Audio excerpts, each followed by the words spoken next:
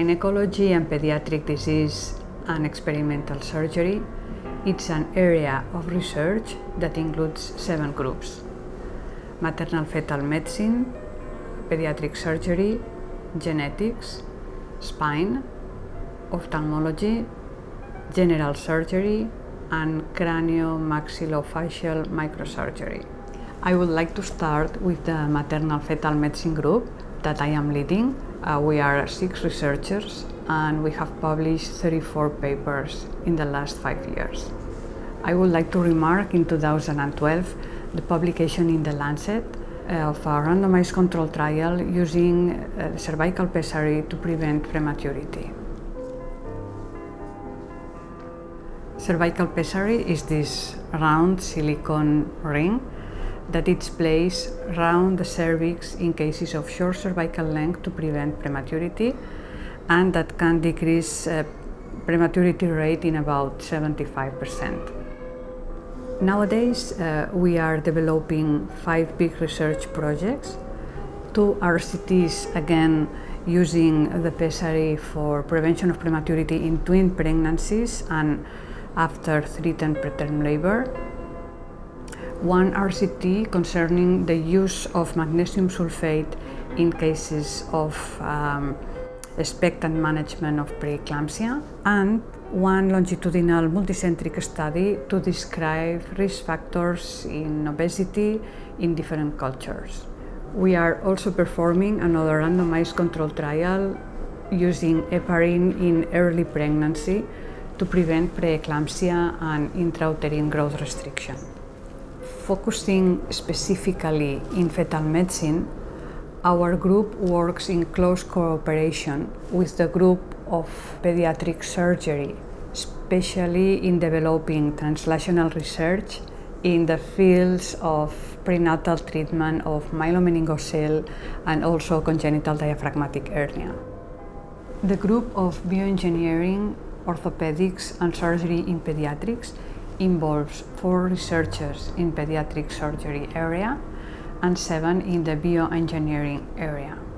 The group is led by Dr. César García Fontecha. The publication to be remarked in 2012 is fetal surgery of myelomeningocele from experimental results to clinical evidence. Nowadays, they are developing 5 big projects, all of them in an animal model. In a sheep model, uniportal fetoscopic repair of myelomeningocele using amniotic stem cells in sheep, prevention of shoulder dysplasia with botulinum toxin in obstetric brachial palsy, and nanoscopic study with Raman spectroscopy in early fetal tracheal occlusion as a fetal therapy of pulmonary hypoplasia in congenital diaphragmatic hernia. And in a rabbit model, a pharmacokinetic study about penetration of antibiotics in bone marrow infection in the immature skeleton, and the analysis of the revitalization of cryopreserved bone structural grafts using vascularized periosteum. The genetic research group combines clinical genetics and research. It's led by Dr. Alberto Playa.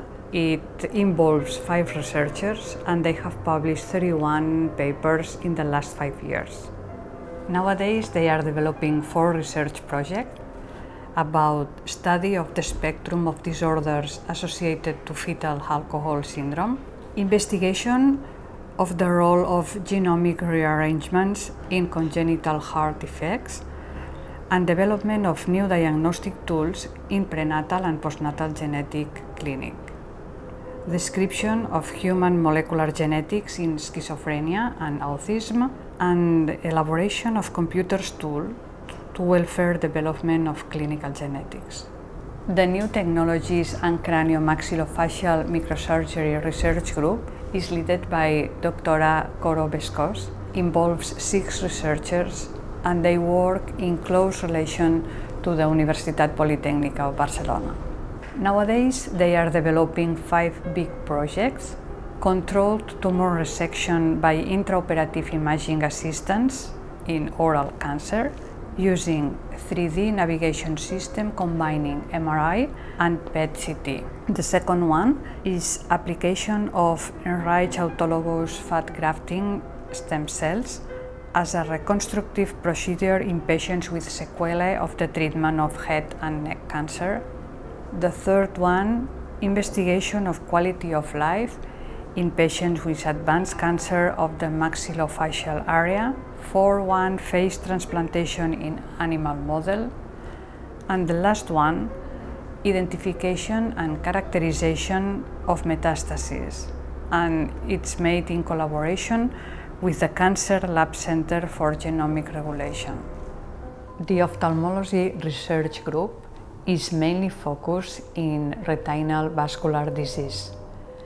It's led by Dr. Josep Garcia Arumi, and it involves 11 researchers that have published 27 international publications in the last 5 years. In 2012, they have published 3 papers in retina, all of them related to improvements in the field of retinal treatment. Nowadays, they are developing 6 big research projects. Regarding gene therapy, they are researching new systems on non-viral gene therapy for the treatment of diabetic retinopathy. In animal model, they are developing 2 projects. PEDF in the treatment of choroidal neovascularization of age-related macular degeneration, stem cell therapy in retinitis pigmentosa, and they are leading with 3 RCTs inside Eurocondor, the European Consortium for the Early Treatment of Diabetic Retinopathy, an RCT to evaluate the efficacy of neuroprotective drugs to prevent or stop diabetic retinopathy, and Crystal and Brighted projects about the use of ranibizumab in patients with visual impairment due to macular edema secondary to occlusion of the central retinal vein. The Spine Research Unit is a multidisciplinary team led by Dr. Pellicer. It involves 11 researchers and they have published 27 international publications in the last 5 years. In 2012, 1 publication in The Lancet about non-specific low back pain.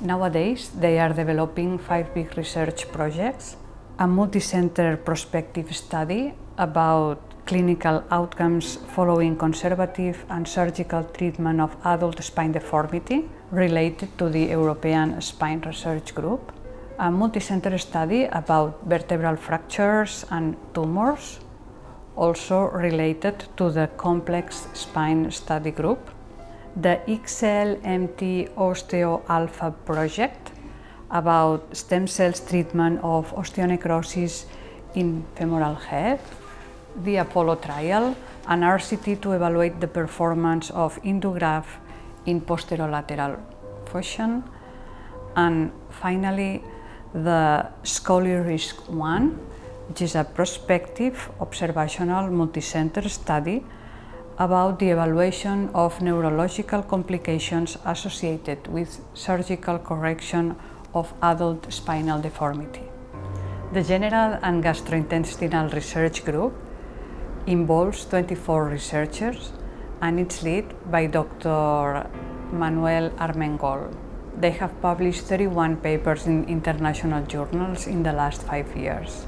Nowadays, they are developing 5 big projects: an RCT comparing 2 techniques of reconstruction of intestinal transfer after total mastorectomy in cancer surgery, evaluation and clinical validation of the sentinel lymph node biopsy in the diagnosis of nodal excision of papillary thyroid cancer, evaluation of biological implants for the repair of abdominal wall defects, an European grant related to ECORD, the European Clearinghouse of Open Robotics Development, which is the development of a robotic manipulator of human tubular tissues for suture and support in anastomosis surgery intervention, and in an animal model, evaluating the efficacy of a prosthetic mesh impregnated with silver versus prosthetic mesh without silver impregnation, the utility in the repair of the abdominal wall